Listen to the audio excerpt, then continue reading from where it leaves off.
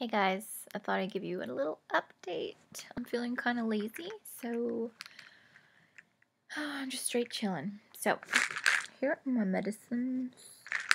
I've got a prenatal and prednisone, and then CoQ10, but I do it this one.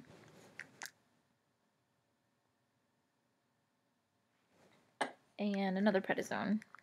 I was also taking a Z-Pack, but I finished that today. So I just got this today, this little container. I got it at Walmart for 88 cents, so that's cool. So, thought I'd let you guys know an update. Let's see, on Friday, yesterday, I had my 3-day ultrasound past stimming, and I chose not to ask how many follicles were growing. I just kind of looked, and it looked like there was some activity, so I'm just going to be happy with that.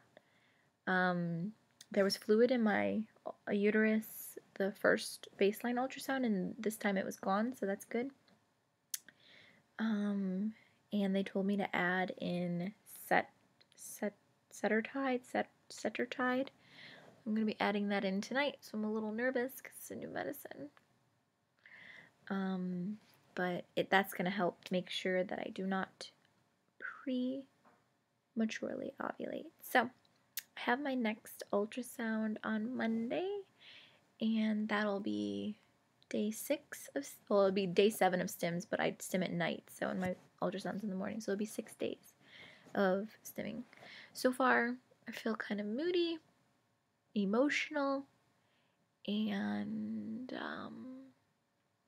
I definitely feel some like stretching or some like movement in my uterus. There's a tightness down there, so I definitely feel that there's some activity going on. So that's all for now. I just wanted to give you guys a quick update. This is nothing fancy. It's just me letting you know what's going on. So I will update you guys on Monday. Bye.